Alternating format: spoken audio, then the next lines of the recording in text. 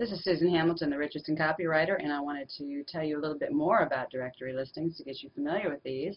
One thing I wanted you to know is that one listing often pulls into another and pulls into another and pulls into another. It's yet another reason why you need to make absolutely sure that you're listed accurately inside these directories, because if it's getting pulled in, you know, if everything's great, if everything pulls from one location to the next and it all looks good, that's good for you. That's a bunch of links that were pretty easy to come by.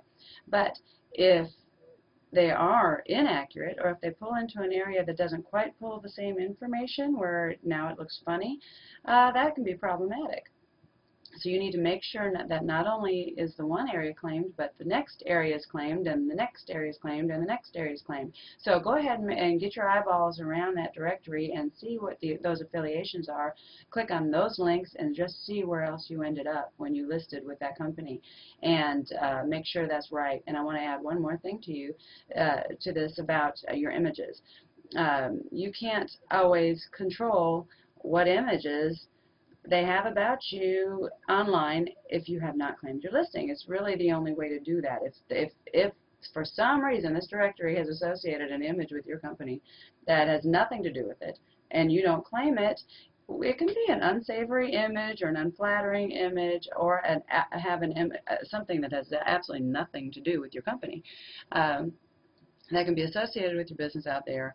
And you don't want anything that's going to cause any reader, searcher, viewer to take one look at it and go, I just don't know about that one, and choose someone else because of that. So make sure that you make a good use of that image area. Claim your listing, or you can't change it. You can, once you claim that listing, you can delete poor images, and you can add better ones. You can add the face of your company trucks, your logo, your brands, your product lines, and it can be a lot more helpful to you. So just know those two things there. You need to make sure that you know that one directory links to another directory, links to another directory very often, not all the time, but very often.